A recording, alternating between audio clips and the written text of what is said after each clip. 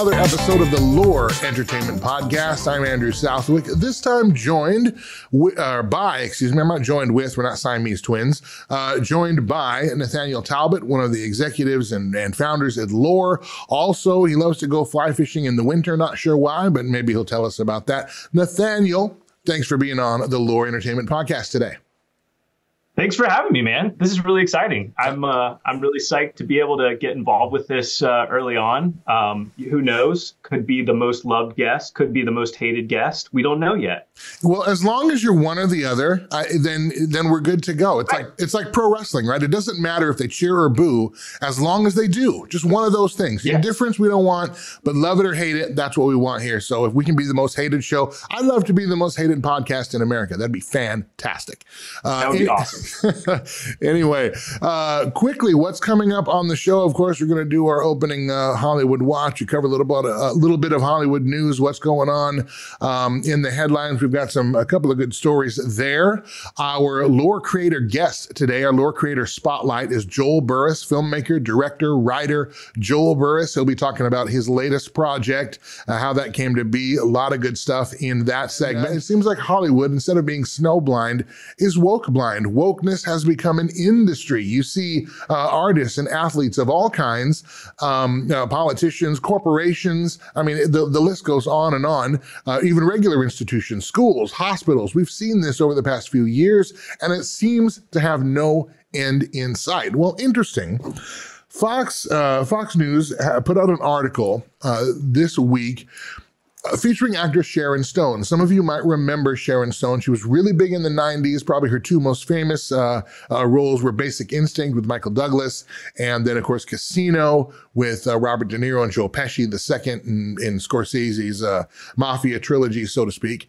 And so she's really big in the 90s. Not as big lately, but if you were a film fan back then, you would know who she is. Well, a few years ago, maybe almost a decade ago, she did have a stroke. And that's a serious thing. And so she spoke out about how she feels that Hollywood has forgotten her, that Hollywood has left her behind because not only is she older than she was in the 90s, but also she had a stroke. And so her physical abilities are different, they're limited or what have you. It's different capacity. She's not who she was.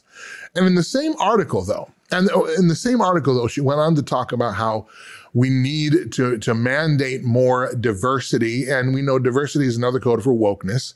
And the question is this, because on the one hand, Sharon Stone is decrying the very wokeness, the very kinds of decision-making and so on and so forth about her not getting roles because she's older, not getting roles because she had the stroke and has complications from that, not getting roles because whatever, she was in the 90s, or all these different, vapid, shallow reasons that we know Hollywood is full of. But at the same time, she's promoting those same values because wokeness is just as shallow and certainly just as skin deep as the values that she is speaking out against, or the lack of values that she's speaking out against. And I wonder, Nathaniel, if you can shed some light as to why woke blindness is such a, for lack of a better term, such a viral disease, so to speak, in and throughout Hollywood, and why wokeness has become such a cottage industry to the point where the people in the industry themselves complain about it while at the same time continuing to promote it. Yeah, I mean, where do we start? The fundamental thing that you have to understand about these narratives and these stories is that this is a narrative that's being used to say, I want mine. So it's a narrative of envy. The fancy word for it is ressentiment. That's your fancy philosophical term for today. But it basically says, I want to get mine. So that article was so sad to read. I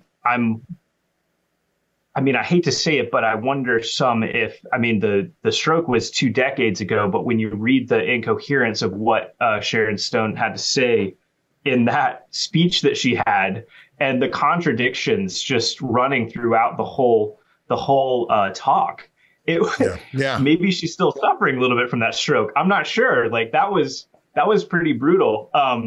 Like she, on the one hand, she says, you know, she's saying, I can't get the roles that I want anymore. Nobody wants to work with me. And we need more diversity. But on the other hand, like there's no coherence there as to like, for her, like wokeness basically includes anything that gets her more jobs. Like, she went on to expand. She said, and diversity doesn't just mean, you know, skin color, whatever. She means, you know, diversity is, you know, stroke symptoms, and you know, I'm paraphrasing here, but she expanded diversity to mean everything. And that is one other hallmark of wokeness.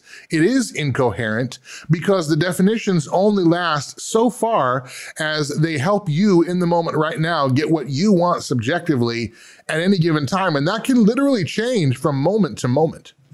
Right. It really helps to understand it as a power play. The goal is to basically expand basically find as many intersections of other people oppressing you as you can. That increases your victimhood, and that then gives you more power to basically tell people to do what you want, more power to make people do what you want them to do. So it's just, it's flabbergasting. I think, you know, the key thing always to keep in mind, though, right, is going back to Romans 1 and recognizing the fact that men suppress the truth and unrighteousness, right? So we look at this and it looks like a really complicated setup, and there's all these philosophical underpinnings. You've got the Frankfurt School and Marxist Revolution, the Marxist revolutionary spirit, and all this stuff, and it seems really complicated. But at the end of the day, what you have is sinful human beings who are in rebellion against God. And Sharon Stone is absolutely right that Hollywood does not see the image of God in man and exalt that, right? Mm. They're after these cheap tricks. All they care about is youth and beauty. And there's much more to that. But also, at the same time, she is the one who has fed into and continues to prop up this industry that isn't actually focused on the good, the true, and the beautiful. It's focused on, you know, the cheap, the chintzy. It's focused on undermining things like the lifetime value of a woman, the changing nature of her virtue over time. Absolutely. Much of what we value in young women is their beauty, but not just external beauty, although that's actually important. Aesthetics are important, but also their internal beauty. But then we know that matures through motherhood and other things into a full-flowered beauty as a woman ages. And it's and then you've got, I mean, Sharon Stone should be a grandmother, like, you know, with a bunch of grandkids in her house that she should be counseling. And yet she has bought into and continues to prop up an industry that takes women and says, no, they're really only good for one thing. When they're young, we just exploit them as best we can. Yeah. You know, so here's another example of this. And I did not prep you on this. So Nathaniel, you're going to get this cold, but there are a couple there are a couple articles that just came out covering Ellen Page, who now goes by Elliot Page. And some of you will remember her from X-Men movies and Juno. And what else is she in? At any rate, Juno's probably her most popular movie. That was a good show. That was a good movie. But anyway, she came out and said, in Inception, and that's why I'm thinking about this. So she said that she suffered, the first headline was she got shingles from being in Inception because she was stressed out from being around so many cisgendered, apparently that's a thing, in other words, biological men, which shouldn't surprise her at the time because she's a biological female, and if there's a cast as mostly men, she's going to be around them. Anyway, this stressed her out. Then a second article came out that talked about how she grew up in her home was sheltered and homosexuality didn't exist. Now, if you read those two articles, again, this is the incoherence. And I say this carefully. I'm not trying to be facetious, and I'm not trying to make fun of her or what she's going through, because I will say this, especially with the transgender movement and how it is gotten a part into this wokeism and woke blindness, so to speak. How much do you have to hate yourself to want to literally change and carve up your body to be the furthest thing from yourself that you can think of? Well, in that, she talks about how she knew she was gay and she secretly had a girlfriend while she was on the set, so on and so forth, that she fell in love with a girl who was a lesbian or is a lesbian or whatever. But then she, though, said that she has always felt like she's been a man. So then she had surgeries and hormones to try to turn into a man. If she is a man and she is with a woman, then she is not a homosexual. She would be heterosexual. And if the woman she's with is a lesbian and continues to be with her after she is a man, and knowing that she's a man, not that she can become a man, but again, I'm trying to work within the realm of reality that they're setting up and offering. I'm trying to understand this, because you're telling me you're a woman who's not a woman. You're also telling me you're homosexual. You're also telling me that homosexuality didn't exist in your home when you knew it did. But if you are a homosexual, how can you turn into the other thing? I mean, it's so confusing and twisting around. And just by me asking that question, I know that's considered hate speech, because I'm not buying into the premises that gender doesn't exist and all this other stuff, which, if you know the history of that with John Money, it's completely fraudulent. But nonetheless, this is a part of that woke blindness where they don't see how their own, even their own worldviews cannot possibly reconcile. And if they're going to create an industry on this, they're going to find themselves boxed out at one time or another, just like Sharon Stone. Right, right. I mean, we've dead named Ellen Page now, and we've misgendered Ellen Page. And the sad thing is that is more loving than what anyone around her is actually saying to her, right? Again, I go back to here's someone who's obviously like seriously hurting, and sees that the best way to get sympathy in the short term, it's like a short-term investment strategy, right? I'm going to invest into victimhood. But long-term, nobody wants to hang out with victims. Nobody wants to have victims on their shows. That becomes a huge liability for productions and other things when you know that this person might just like flip out at some point on you or accuse you of things. And so it's like right now, sure, you might score some diversity points for having Ellen Page in your production as a quote unquote man. But really long term, like, I mean, Sharon Stone, at least like she's having trouble getting work. And that's from a natural, like a 2-decade old stroke. And you've got and now you've got I mean, what does Ellen Page think is going to happen in 20 years? Right. Mm-hmm. I mean, it's just super sad. And I mean, the challenge for us, I think, as Christians and as the church, of course, is that these people are going to actually need the love of Christ and the gospel long term, right? So how do you reach out to and minister to someone like an Ellen Page who's denied and marred the image of God in her and then turned around and hopefully someday comes to her senses? And you're already seeing this some in the trans movement.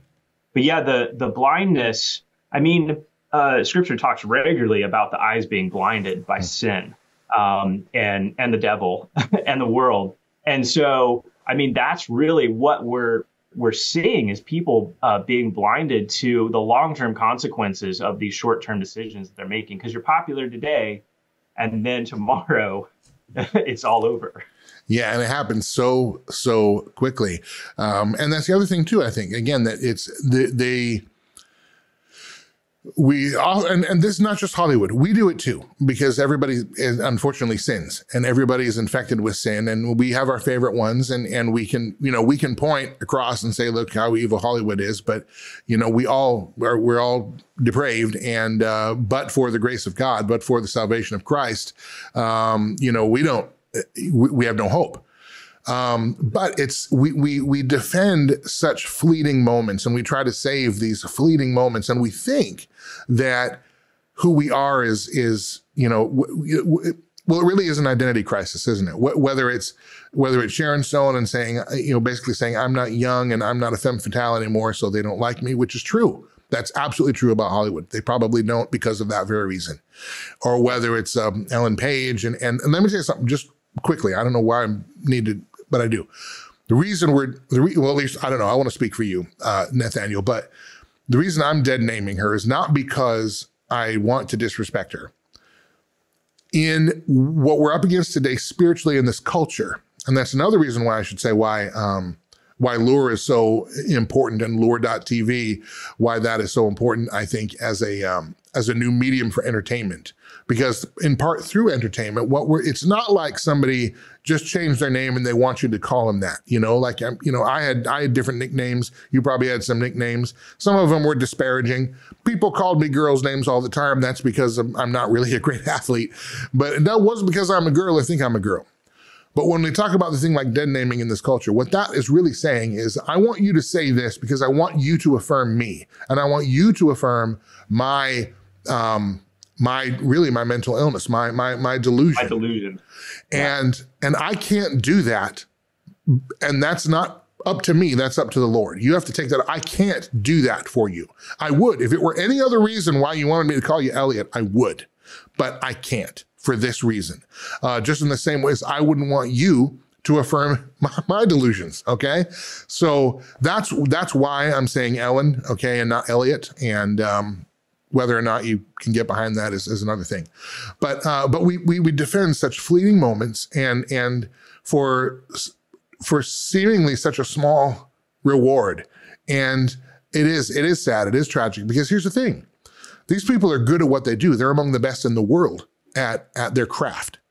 And they won't move forward in it, or they seem to think that I have to play this woke blindness game in order to keep it up. And I think that's one of the things, and maybe you can speak just for a minute to Loor and Loor.tv and what Loor does, how Loor is going to change some of that, and how you see Loor changing that, specifically when it comes to movies, television, and the filmed video media.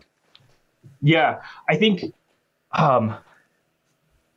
the challenge for us as Christians, as conservatives in the world that we're in right now, is that the temptation is to, and I mean, we've just talked about these different issues with Sharon Stone and Ellen Page. And we've talked about, a Fox News article, and it's all, the quick hits and everything else. But if we actually want to change the underlying story of the world that enables these folks to be blind, that actually teaches them, that actually blinds them to what's going on, that supports that blindness, that spiritual blindness that's happening. We have to tell better stories. Just punditry is not actually going to change this. To actually minister to someone like Ellen Page, there is a necessary story of the beauty and the glory of what a woman is that needs to be told, that you can't just explain, didactically. It's not a well thought out. I mean, you can, the philosophy is important. The theology of it is important, but ultimately, the beauty of a real woman who, loves God, loves her husband, loves her children, builds a life that is glorifying to God and beautiful, and that, thinking of the Proverbs 31 woman who her own works praise her in the gates. Until we start actually telling those stories, someone like Ellen Page is going to continue to think that her greatest good is going to come from denying what God made her, by marring the image of God in her, and by running away from what she was made to be.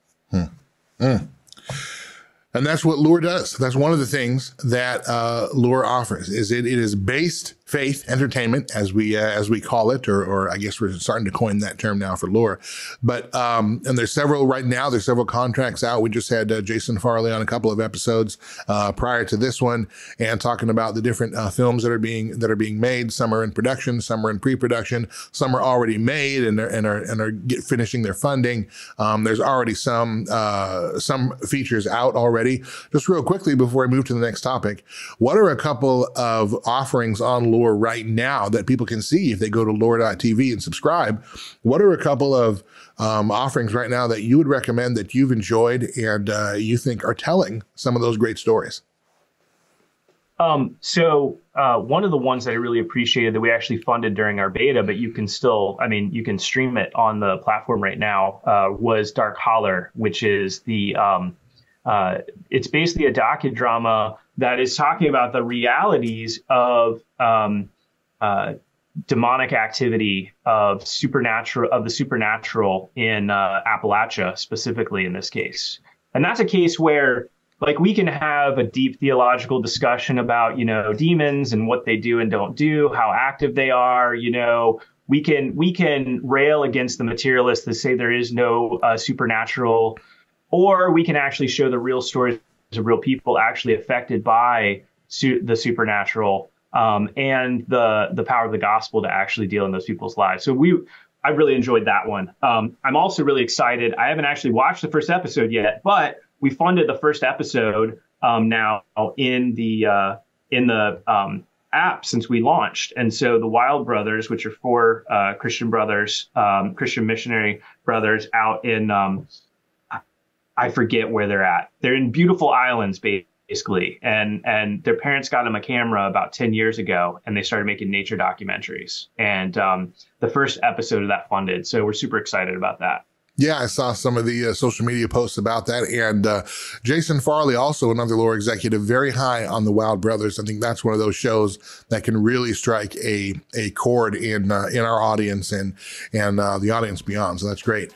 Well, listen, we are going to move on to our next segment here. And coming up, our Loor Creator Spotlight, today featuring filmmaker Joel Burris. We'll talk to him on the other side of the break. You are watching the Loor, or listening to, depending on your platform of choice, the Loor Entertainment Podcast. So it turns out the streamers are letting us all down.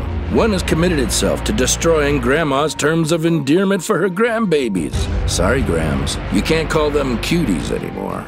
The other has decided that you can't have dragons unless you order them in a brown paper sleeve, so the mailman doesn't have to be wantonly subjected to the TNA of the Seven Kingdoms.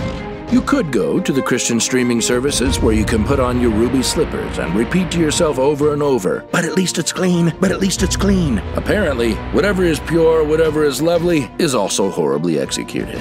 But does it have to be that way? Can a high standard for storytelling exist with a moral backbone and a complete set of clothes for every actor and actress? That is what Loor is about.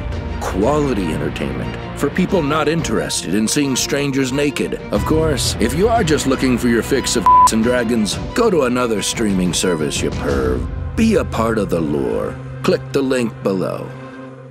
And welcome back to the Loor Entertainment Podcast. It's time for our Loor Creator Spotlight. And today we welcome filmmaker, writer, director, Joel Burris. He's got a new project called Black Rose Ballad. We're going to get into all of that. Joel, thank you for being part of the podcast. Man, thank you so much for having me. It's truly an honor to be here with you guys and talk about what God's doing. Well, let's get right into it. Tell us a little bit about the project. We'll get into some of the backstories and things here in a few minutes, but you've got a new project you're doing with Loor.tv, and it's called Black Rose Ballad. Give us a little bit of the synopsis, what it's about, and then we'll dig into some of the details. Sure. Black Rose Ballad is what I'm describing it as a period Western thriller. I say period because a lot of times people are like, a Western, is it a neo-Western? Like, Yellowstone. I don't know if anybody's noticed, but we are in the middle of a Western revival. I feel like we didn't have any really good Westerns come out in the last 5 years or so. But recently, it seems like all Hollywood is wanting to make is Westerns. And I guess that's because people want to see some good cowboy action. the Western kind of identified the Hollywood as it started coming on the scene. As far as Black Rose Ballad goes, it's a period Western thriller. Now, one thing that you don't see a lot in Christian marketing and filmmaking in general is thrillers, just because it's a hard thing to market. But Black Rose Ballad, from its inception, has been something that I literally wanted to do just to be different. I started writing this picture itself back in 2015, and it sat and it sat. And every time I go to pick it up, it's like I just hit a brick wall. But I was like, I know I have something here, Lord. I don't even know where it's going. But I had page 1 written. And you said we'll get to backstory later. I digress. But we'll jump into that later. But Black Rose Ballad, like I said, from the inception, has been something that I wanted to do different. As a thriller, it's something that's going to leave the audience with an uneasiness, and that's very intentional. I don't think that you could take the purpose and the theme of this movie and do it in a lighthearted manner and still get the same thing across. Black Rose Ballad, it follows a character and his mule. Right now, we're calling him Singing Cowboy, and I think that that's probably what it's going to be. Singing Cowboy has a mule, and he is roaming around searching for destiny. I feel like as a protagonist, they have to be relatable to an audience. And I feel like a lot of people, especially younger people, I don't even want to say that. I feel like a lot of people in life, especially with the uneasiness of the times, they feel aimless. They feel kind of wandering, search around for destiny, and especially if you don't know that you're doing exactly what God's calling you to do. So Black Rose Ballad follows Singing Cowboy as he searches for his destiny. He roams from town to town. And as he's going from town to town, he's interweaving with towns that are in disarray, because seemingly the best people of the town are being murdered by a mystic outlaw. He has a legend behind him. People say that he's a phantom, he's a ghost, he's not real, but then people have seen him. So, and that character is the main antagonist, and that is Black Hat. Black Hat is really somebody that we follow extensively through this. And as he interacts with the different characters, I'm trying not to give away too much. But basically, each of the characters he interacts with on the outside is seemingly a superb person, upstanding in nature, above reproach. But for some reason, he's only targeting those good people. If you were a bad person by everybody else's standards, he's just going to let whatever's coming to you come to you. But I think that as we go through with Black Rose Ballad, as the viewer watches, they're going to relate to several characters in this, and it's by design, and each one is going to touch on a different hot and button topic of today. We're tackling some heavy stuff, so we can get into that. But at its core, Black Rose Ballad is a Western, as a method of making you feel a certain way. We're going to lean more into the thriller side of things, and it's set definitely in the Old West, in the mountains, in the prairies, and in the dry, dusty, arid climates as well. That sounds great. Joel, how did you get into filmmaking and storytelling? So, to be honest, I kind of came in out of necessity. My church that I was going to as a teenager, I was like 12, 13. They didn't have anybody doing anything. And I was taking a class, and I was like, this seems kind of cool, up my alley. And they had just tools laying around. So I picked them up. My youth pastor at the time encouraged me. He's like, man, you've got some talent in this area. So why don't you just kind of go for it and see what you can do? And then we started making short little sketches and funny comedy stuff. As far as my work within the church goes, most of it's comedy. But me as a filmmaker doing my own thing, I definitely lean more towards the darker side of things.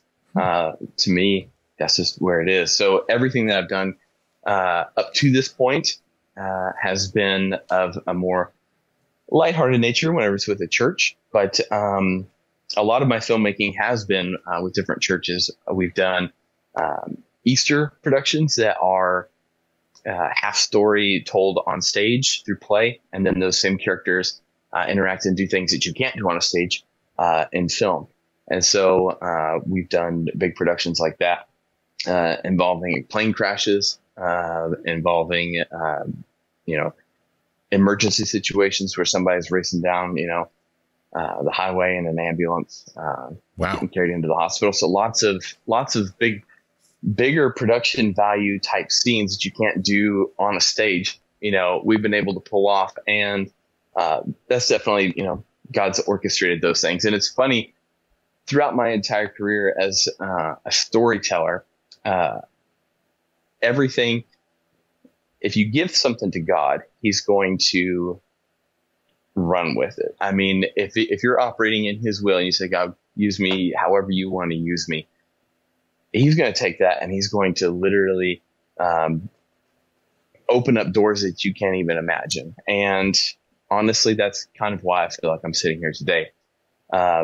Through all the church time film productions, I made a lot of really great looking stuff. The last 5 years or so, 5 or 6 years, I've done a heavy amount of visual production work in the music industry. I do a lot of Christian rock, metal type music videos. And each one of those stories, people have recognized me for, and this is just, I point back to God on it. But whenever people come to me, they're not necessarily looking for the craziest performance flashiness. They're looking to tell a story behind the song. It's a deep meaning. I've done ones from from anything, ranging from somebody with suicidal thoughts to a supernatural, stepping from this world into a supernatural world. I've done ones dealing with human trafficking, sex trafficking, and in that music video, we actually were showing somebody's story that was very close and dear to me, that she was trafficked and by somebody in her family and then shunned by her family. So lots of heavy topics. And that's really where I found my groove, because as wonderful as life is, I feel like a lot of the high times are defined by the low times.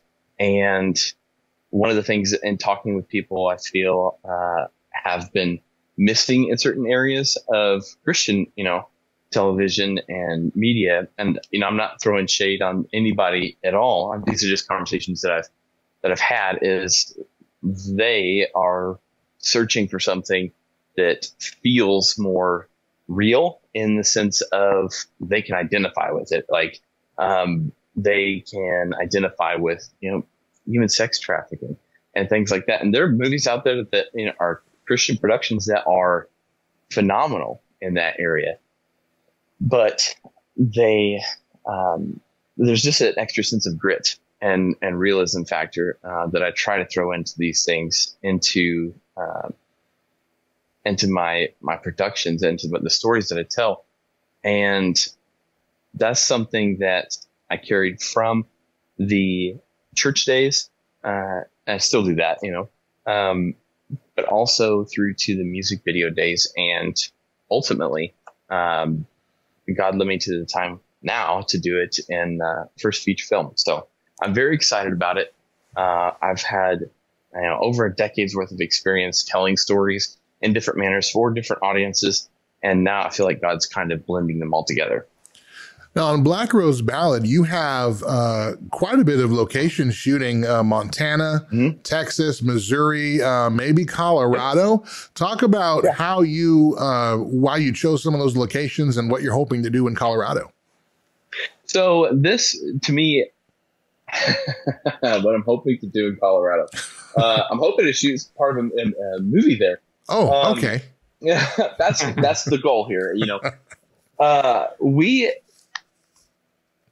with Black Rose Ballad, I'm trying to, without taking away from the quality of the story, I'm trying to show as much diversity as possible. And I'm doing that through multiple formats, multiple mediums. I'm doing that through the subplots, through the different characters, what each character is struggling with. And in this particular instance with the locations, there have been great Westerns, and a lot of times people think of Westerns as, High Plains Drifter or, any Western that happens out in Arizona, New Mexico, out in the buttes and the dusty sand and the dirt and the tumbleweeds and cactus. That's what people think of as the Western. But then there's also something completely different, like within Pale Rider and The Hateful Eight, most recently with Quentin's movie. They're also in the mountains, and visually, as a storyteller, you can do so much with different locations like that. There's, mountains can offer a sense of protection from something. They can also offer a sense of overbearing, if you're in that mind state of like, oh, I have to climb to the top of this thing. So as a storyteller, as a filmmaker, and as a director, there are so many different ways that you can use different locations to tell a story. And so within each one of these situations in the sub stories, and the couple of different towns that we go to, we are experimenting with using the location itself, showing how that plays in. With Montana, I've actually been in touch and I'm trying to be delicate here with how much I can say because I don't want to speak out of turn. But basically, we've locked down a ghost town up there that somebody has turned into an Airbnb. So we've got a great deal on it.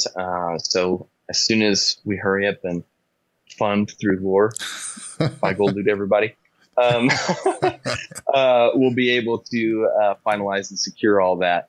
But basically, there's a ghost town up there. Somebody's turned it into an Airbnb. So cast, crew, and all that are going to be able to stay on set. But Missouri is where I'm from, and we have some scenes that, let's get real for a second. This is what we're aiming for is a lower budget film. This is definitely not a, $100 million film with Hollywood, but I'm aiming for much, much higher production value than what you would expect or anticipate. And that's one of the benefits I see as being a writer director is as I'm writing this, knowing that I'm going to be one to direct it, I'm able to write scenes that could take place any place, anywhere. And so in Missouri, there are some locations, there are some relationships that I've built. And that is so key because I feel like God orchestrates things throughout your entire life. And then he's like, oh, hey, guess what? This one little nugget that, I planted 6 years ago, I'm going to pull that out and you're going to be able to use it now. And you'll just see that, I'm God. I see everything. I orchestrate everything. So whenever you're about ready to make a movie about a murderer, the outlaw that goes around killing a bunch of people and you need a church to shoot at, guess what? I've got a connection for you long term. We're building a legacy here where people will be able to come on in generations and watch the stuff that we have provided, that we've built whenever nobody said that we could. And so right now, I want to encourage everybody.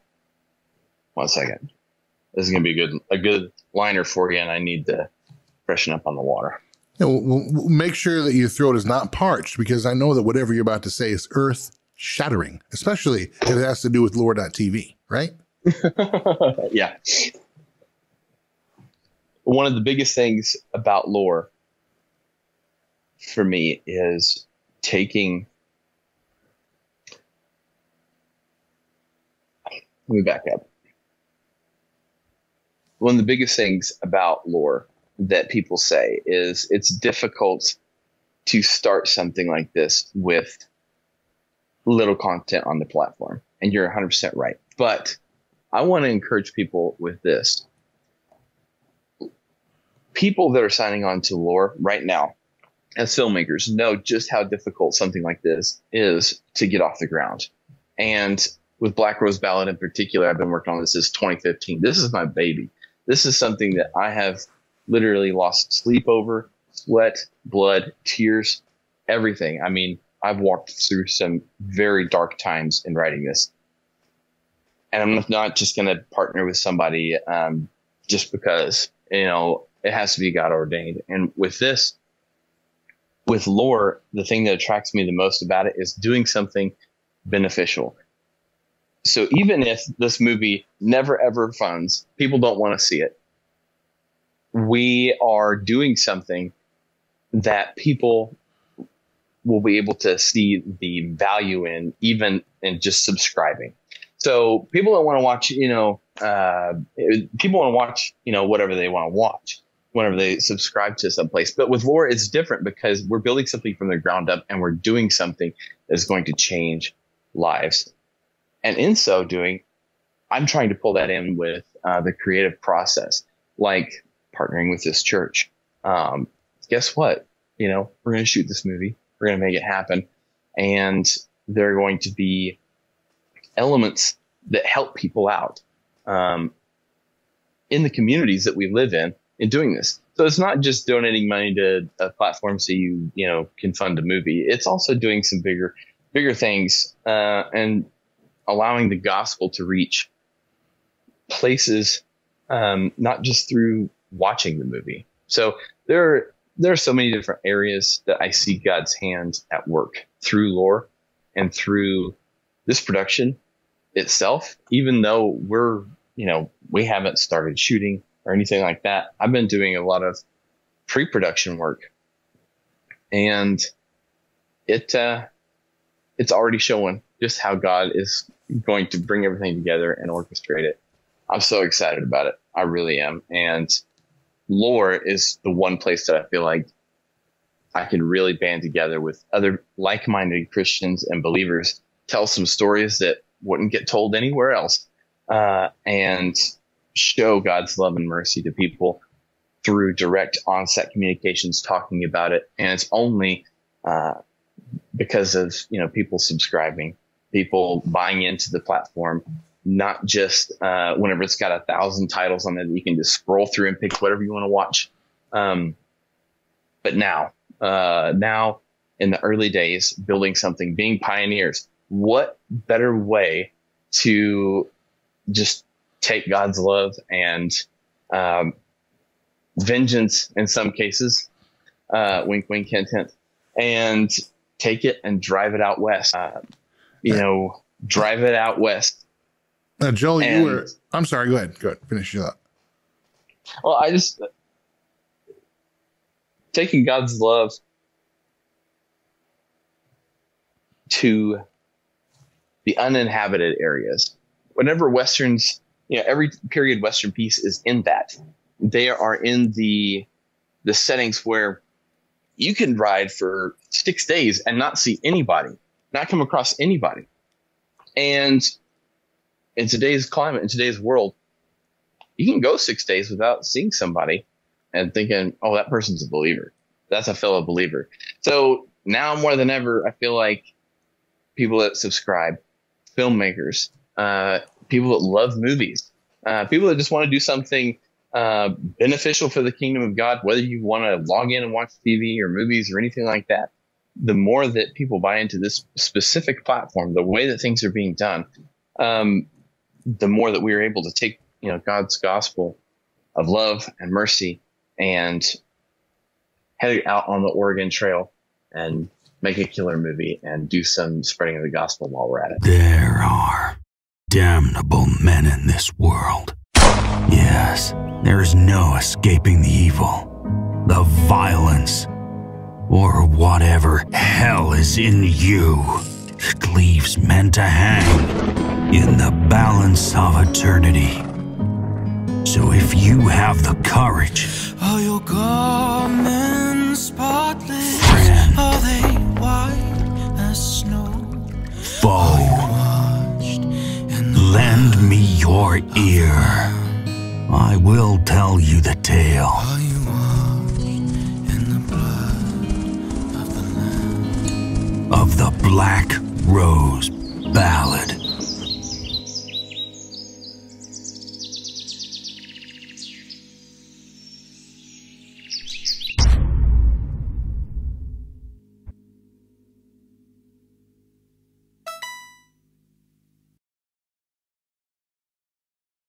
Joel, I've got a couple more questions for you here, but I want to break and get Nathaniel's thoughts, because Nathaniel Talbott, as you know, is one of the Loor ground floor, founders, and you were speaking to the. You're speaking to the vision that Loor has. This is going to be here, hopefully, after us. We're talking about legacy storytelling, biblical legacy storytelling, and Nathaniel, in your perspective, and from what you've seen in building this platform, does Joel's description of the vision of Loor line up with what you are working toward as a part of the core team? Yeah, absolutely. I think one of the really interesting things there in what you're laying out, Joel, as far as the vision goes, is we haven't founded Loor as a Christian nonprofit, right? We founded Loor as a for-profit corporation. Why is that? Well, because we believe that this is about loving our neighbors. And one of the things we do is we exchange things. And so absolutely investing into the local communities. And getting involved with those and building up this legacy. I mean, we want the content on Loor to last for our great grandkids. That it takes some money to keep the servers on and everything else, right? So we're going out and building, and we really hope that folks will get involved. I am so excited about this, Joel, honestly, because Christian film and Christian circles, I love the Psalms, and we all love the Psalms that are all, rejoicing and glad and happy and everything else. But there's some darker notes in the Psalms. You move on to something like Ecclesiastes. I mean, I can't decide which is the more Western book, Ecclesiastes or Judges. Like, one of those two is definitely the most Western book in the Bible. And we don't have enough stories being told in those notes at that register. Right. Right. And so I am super psyched I'm so excited about Black Rose Ballad. I mean, it's one of our bigger stretches. We've got a couple of feature films in wave one. It's a little bit more of a stretch, but it's already collecting some loot, and we are super excited to see it fund. And I want to see more Westerns after this, I mean, I want to see, I've loved some of the different Westerns. I mean, 310 to Yuma always sticks in my head. And, but the redemption arcs, the colorful characters, like you said, leaving people uneasy. I mean, Christian films don't leave people uneasy. You have to resolve everything by the end of the film, and everybody has to go away happy. And but reading Judges leaves me uneasy. And I'm just super psyched about the Western motif. Thank you so much. With Westerns, so I go back and forth on Westerns, because I can see both Western as I think a lot of times pop culture, I think, sees Western as the setting, like you were talking about, the tumbleweeds and the dirt roads and the old, town centers and all that kind of thing. But there's a genre of storytelling in the Western genre that can be in a lot of things. Like, I think that Star Wars is a Western, for example. I just think it takes place in space. But of course, my favorite Western is Back to the Future Part 3, but I'll leave that aside. Joel, Of course. Here's a bonus question for you. What advantage do you think that telling this story of Black Rose Ballad in the Western genre gives you, as opposed to, in a standard thriller genre or a modern day type of telling? How does telling it as a Western help get across the story and the messages, the meaning that you want to express? Well, thank you so much for that question, because it really is a great one. Because whenever I set out to write this, I wanted to do a Western because, like I said, 2015, nobody was doing Westerns. But since then, I've seen God's hand bring it back in. And in doing so, I had sent a copy of the screenplay, once I got a copy written, to a friend of mine. And she told me, and I didn't realize it until she said it, but she's like, I'm glad that you're doing this as a Western. And I was like, why? What do you mean? And she's like, some of the things that you tackle, some of the principles, some of the different sides of these taboo subjects are extremely volatile right now. They're very uneasy in modern culture. And to tell the story with the end result that you want, I feel like it was such a great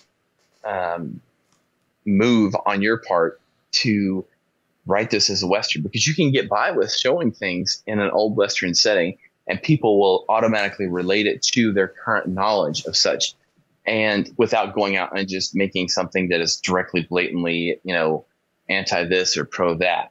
And whenever she said that, I was like, oh my gosh, the Lord just started dumping into me, because I was like, with using the Western genre, I'm really able to do that. And I saw his hand, in retrospect, guiding me in every single direction that I went, because I struggled. Like I said, we're only in the pre-production phase of this thing. So in the development, writing the screenplay, in those times, I was bleeding quite literally about this, in different areas.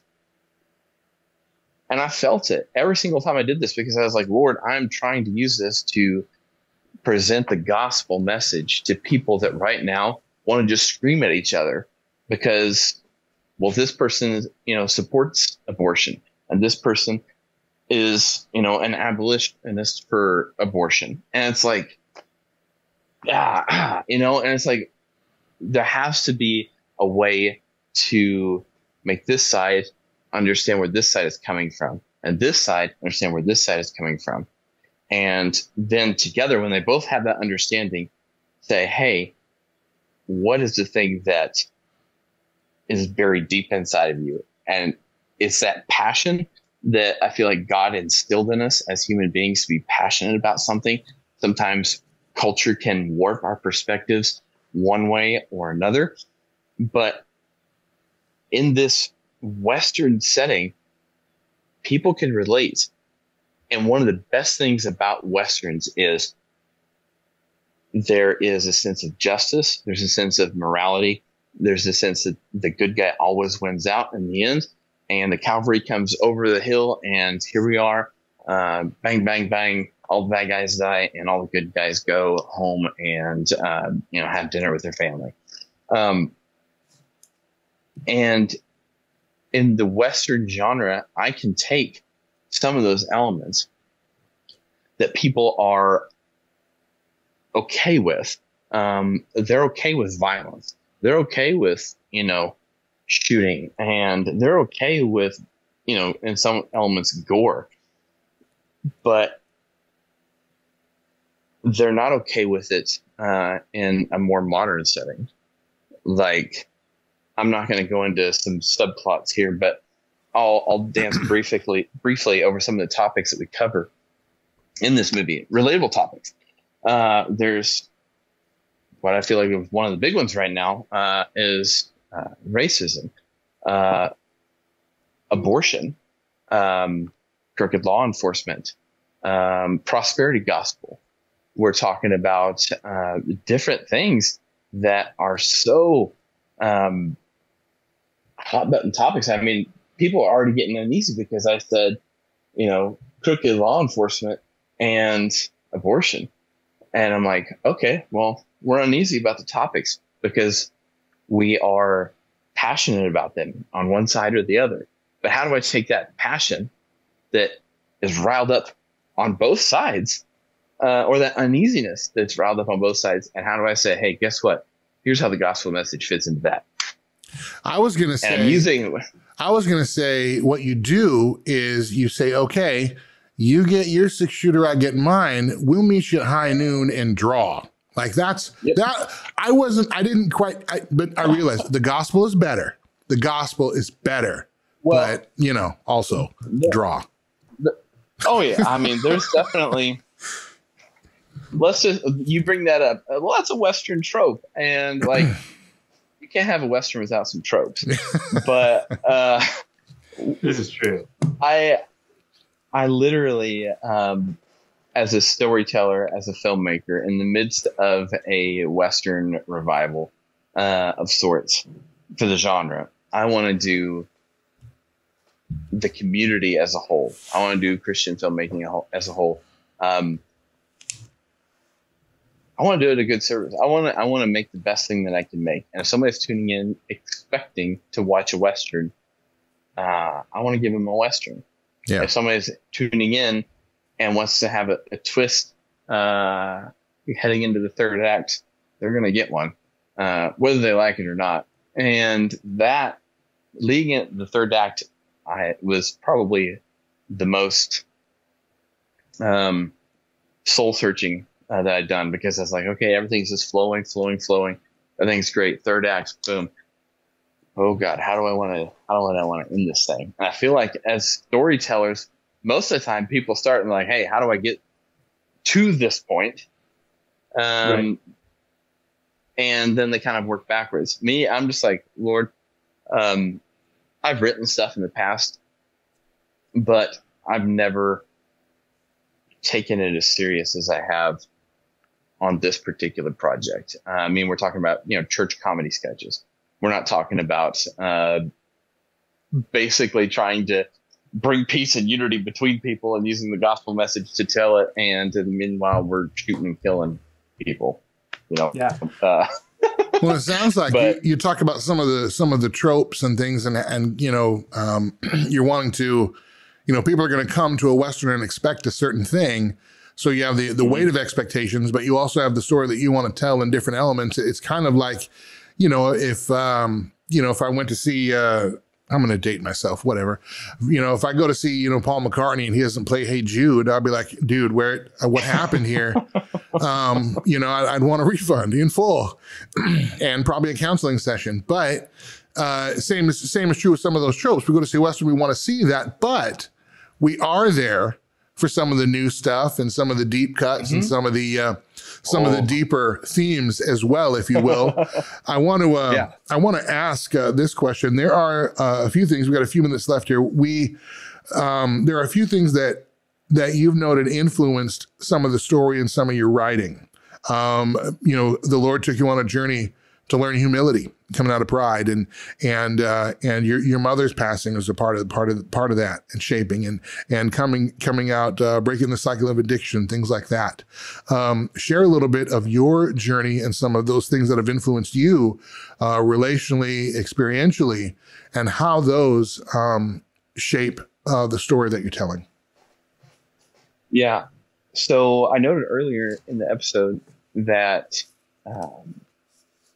Black Hat, the main antagonist of this movie, is there more than one? Black Hat is going after seemingly only the perfect people that have everything together. But we all know that there's such thing as a sin nature, and there is no such thing as a perfect person. And I'm sorry, it's very difficult for me to talk about even still.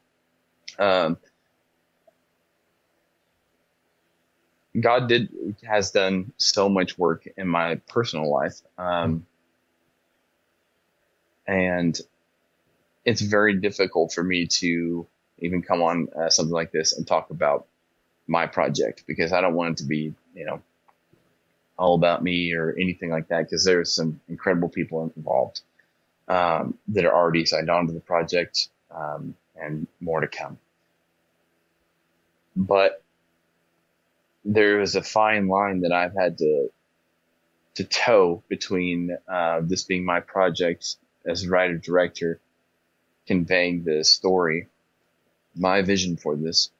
But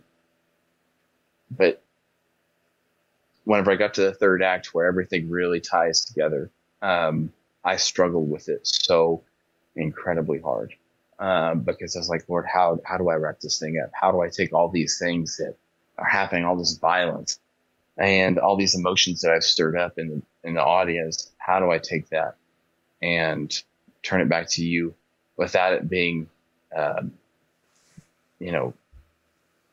detrimental to the project, in a sense of, like, I don't want people to get there and be like, oh, I hated that ending. I want them to be surprised. And I'm also making this for non-believers too. There's a lot of this movie that, like, people will watch and it'll surprise the believers, in a good way.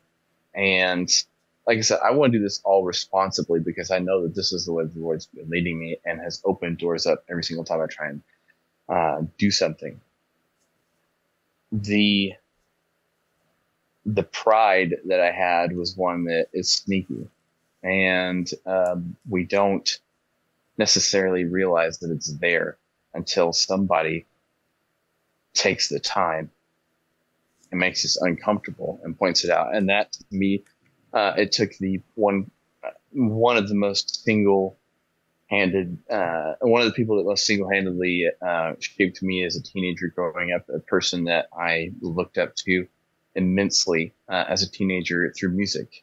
And the Lord took me into the music industry and in filmmaking and stuff like that, and allowed me to meet this person face to face, and we've become good friends. And so that's one of the things that, like, people say, don't ever meet your idols because they'll, let you down every time. That wasn't the case with me on this one. And I see them, for who they are as a real person, but they took the time to invest in me. And I haven't, cleared with them to make anything more public than that, but they took the time to invest in me and called me out. And they're like, man, you've got something going on here and you need to deal with it. And I was like, what are you talking about? No, that's not me. And I listed 100 reasons why it wasn't me. And that friendship got real rocky, but he stayed there throughout the whole thing. And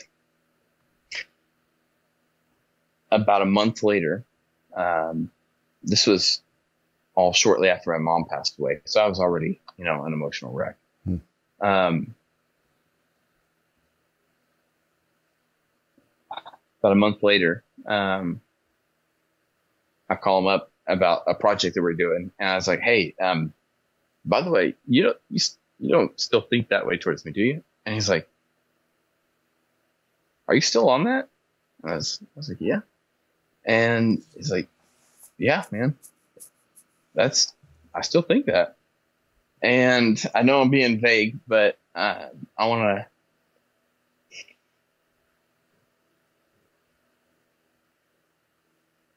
long story short, I made some poor choices. I made some poor jokes, and they came from a sense of, there's nothing wrong with that. I don't mean any, harm in it or anything like that.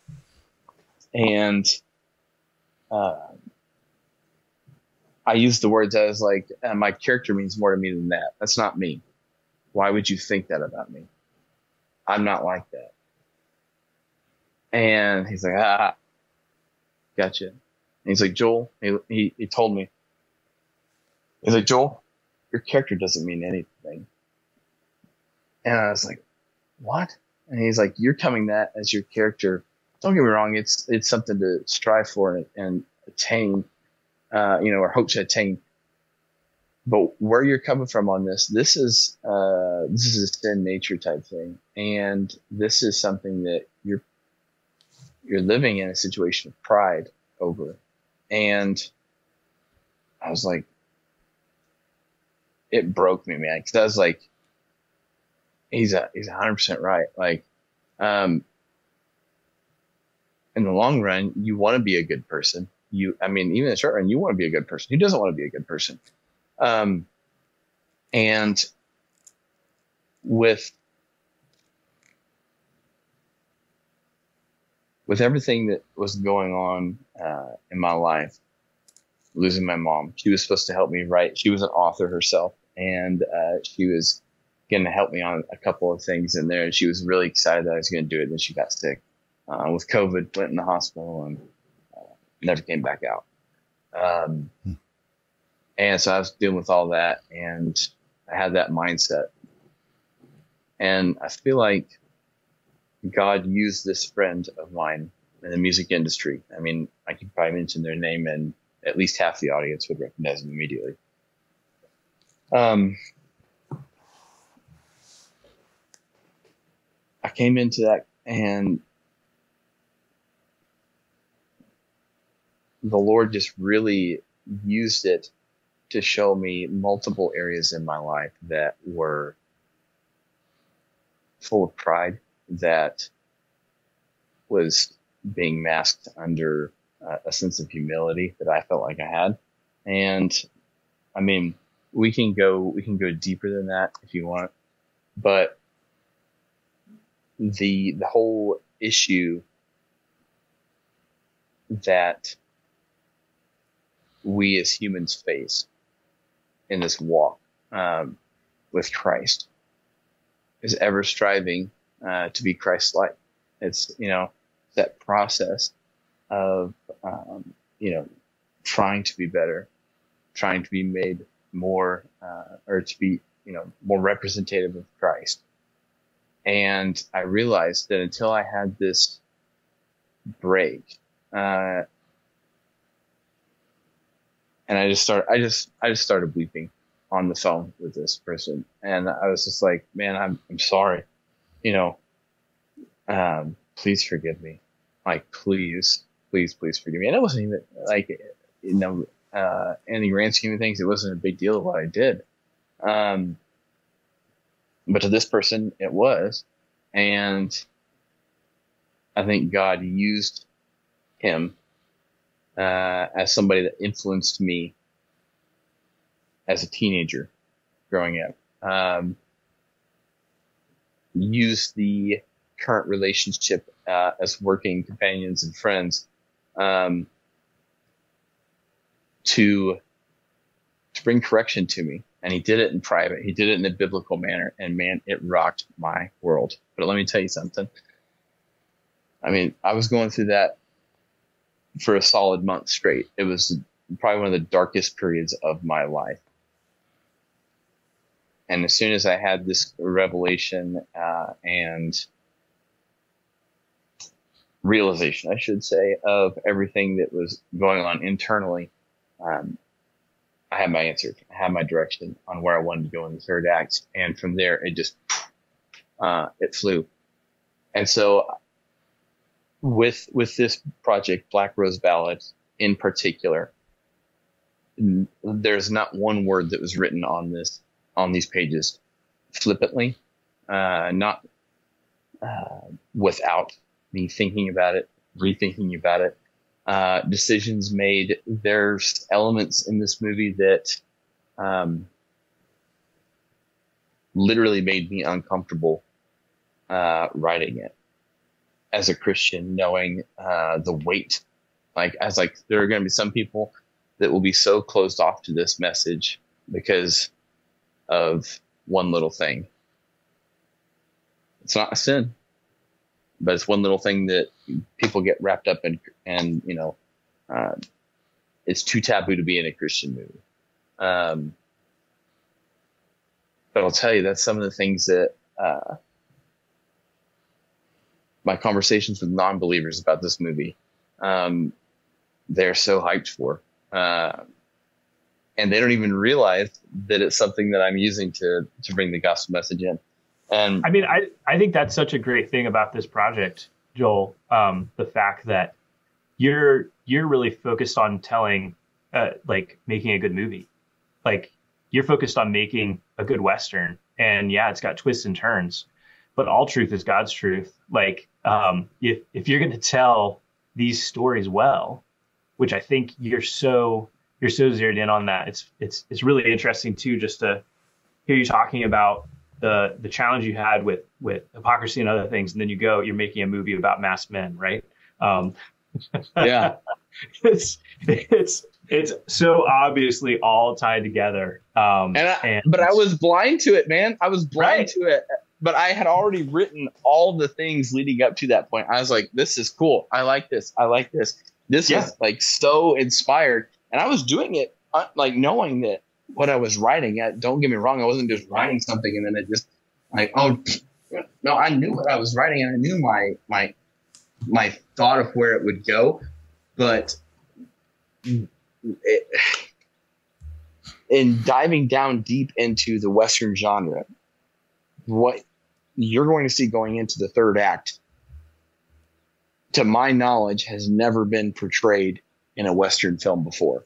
And in doing that, I struggled. I was like, because God, I don't, and this is how I have to try and communicate, because if I don't, then I kind of lean back into this like whole pride mindset, which I don't want to do anymore. So I have to be kind of deliberate about it. I was like, God, I don't want to just do something just because it's like, oh, it hasn't been done before to my knowledge, because then as soon as I do that, somebody else will be like, oh yeah, they did it in 5 other movies I can name off the top of my head that I haven't seen. But I was like, the biggest thing was I didn't want to take somebody out of the movie at that point with the twist and be like, oh no, you just ruined it for me. And then them not actually catch the full driving message and hook back in. So yeah, I am coming at this from a very, I just want to make a great movie, but to me, all great movies make you think. And all great memorable stories are so stinking relatable. And I've got a lot of influences on it. The way that music is brought into this movie. It's not a musical, so people that hate musicals don't tune out here. It's not a musical. 7 Brides for Seven Brothers? It's not. But, it's not a bad movie. There are so many. I would liken it to Oh Brother, Where Art Thou? Oh Brother, Where Art Thou is not a musical. Yep. But there are moments where song is used in there. And what do you remember most about Oh Brother, Where Art Thou? No, I'm a man of constant sorrow. There's one. And then the other one is those sirens singing, in the river. Down to the river. And it's like, yeah. So it's like music is being very much used in the same way in this movie. And so I'm so excited to take all these little things, bring them in together. I've got, if we didn't live in a digital age where I can have a noteboard on a digital computer file and spread it all out, I would look like a madman person with pictures and strings all over the wall and this like a conspiracy theory guy. Yes, like exactly. I would be that way, like it just blows my mind just how much stuff whenever I look back, because like I said, I've been working on this since 2015. There was a couple of times where it got like I put it down for a while, but I've been actively working and writing on this thing since 2019, and the relationships that I have now that have, like, if I was to make this movie back in 2015, I wouldn't have. I would not have the connections that I have now. I would not. Loor, hello. But I've got a 2-time Emmy-winning composer that signed on to the project that is more excited about the project than I am. And so we have people that Loor is great because they're bringing in people that their work is widely recognized by the world, in animators and things like that. But I'm excited because I'm bringing in people that are recognized by Hollywood as being, hey, you're winning an Emmy for your musical compositions. They don't just hand those out to anybody. And to be able to have somebody like that is so passionate about it, so passionate about being able to use his God-given talents in a fresh way for a project like this, it just means the world to me.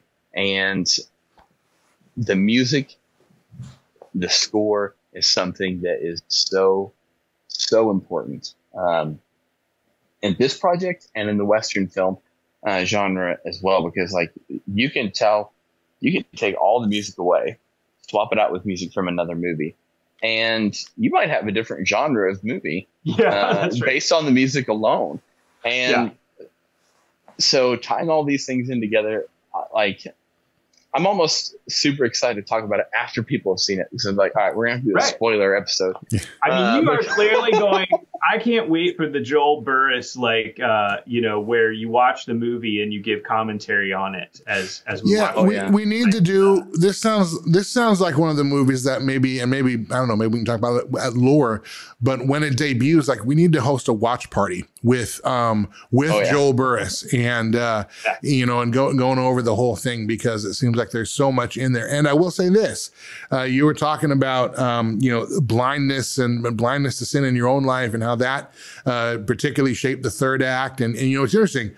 God tells these stories. The topic we were talking about in the first segment of this podcast was blindness, and the blindness that's in Hollywood, and woke blindness, and how people can't see, that sometimes we contribute to our own demise, and yet we defend and we protect the thing that's killing us or the thing that's hurting us, and what have you. And so God's even writing that kind of story right here, right now. In fact, this may be, Joel, the first Western genre podcast ever. We are in a Western right now. Right now. Which would make me Dolomite, but that's okay. All right. So oh man. Anyway, we do have to run. There's so much more. Joel, I hope you'll come back, because I know there's a lot more that we can talk about. And we have, but you brought so much to the program today. Thank you. Nathaniel Talbott, thank you for being on the program. Want to make sure, Nathaniel, anything else you want to add or ask Joel before we go?